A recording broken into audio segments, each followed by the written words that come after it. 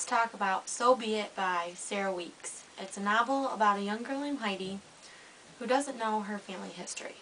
Unlike Heidi, my name is Emily Fitting and I know my family history. Heidi is a 12-year-old girl who lives with her mama, who has a bum brain, and her neighbor, Bernadette. Heidi lives in Reno, Nevada, and she doesn't go to school. Bernadette is her teacher. Bernie found Heidi and her mama outside of her house in Reno, and Bernie was really worried about Heidi and her mama because she didn't know what was going to happen to them. Heidi's mama is different. She's mentally challenged and she only knows 23 words. But along with those 23 words, she also knows how to show her emotions and physically tell people what she's feeling instead of using words. Heidi is very unusual. She's 12 years old. She doesn't go to school, but she has the most luck in the entire world. She can go to slot machines and instantly win. She can play the memory game with little cardboard cards and win with only one turn. The other person never gets a turn because she guesses every single time.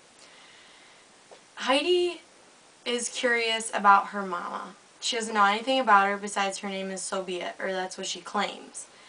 Heidi's curiosity is sparked when she finds this old camera with old film, and when she develops the film she finds these pictures, and they're of this place called Hilltop Home in Liberty, New York.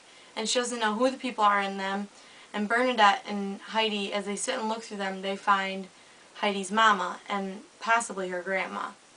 So they go through the pictures, and Heidi's curiosity of the word soof, which is her mom's word, is piqued even more throughout the entire story. So Heidi begins this journey all by herself from Reno, Nevada to Liberty, New York, because Bernie can't leave her house because of her agoraphobia. She can't leave. She physically cannot leave her apartment, so Heidi has to trek the entire journey by herself. She meets Georgia, who's a young girl who is confident and spunky, and Heidi she learns how to lie, and then she gets caught in her lies on her journey, so she figures that lying probably isn't good anymore. So she gets to Liberty, New York, and her luck pays off again because the money that Bernie gave her for her cab fare was stolen. So Heidi guesses how many jelly beans are in the jar and gets herself a free ride up to Hilltop Home, where she meets Ruby and Elliot. Elliot is a young man who says her mom's word soof, and Heidi's curiosity is piqued even more by Elliot. So she meets Ruby, and she meets Mr. Thurman Hill, who is so rude and so mean to Heidi right away because he thinks that Heidi is there for money. He knows exactly who Heidi is, but he won't let anybody know it. So Heidi goes home with Ruby and her husband Roy, who's a sheriff at the police department, and they let her stay with them and they feed her, and she gets to take a warm bath and sleep in a bed instead of on a bus. And she goes back to Hilltop Home to confront Mr. Thurman Hill again. So they go there and she finds out everything. Thurman Hill is actually her grandfather.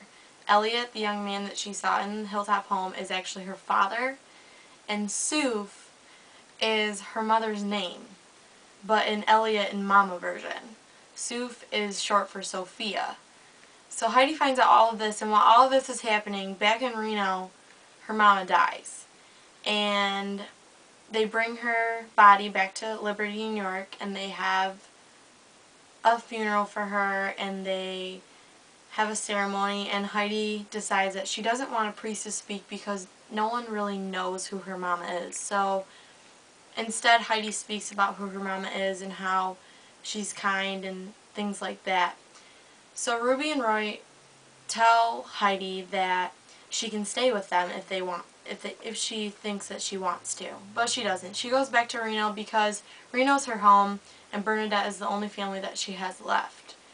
So Heidi's luck gets passed on, and I'm not going to tell you how it gets passed on, but instead you're going to have to read this book because I'm not going to tell you. Would I put this book in an elementary classroom? Absolutely not. There's talks of abortion, and there's a lot of deep subjects that I don't think grade level children should have to deal with or know about until they get older. So I would definitely put it in a middle school classroom and even in a high school classroom, but definitely not an elementary school classroom. So that is a book talk about So Be It by Sarah Weeks. That's the end.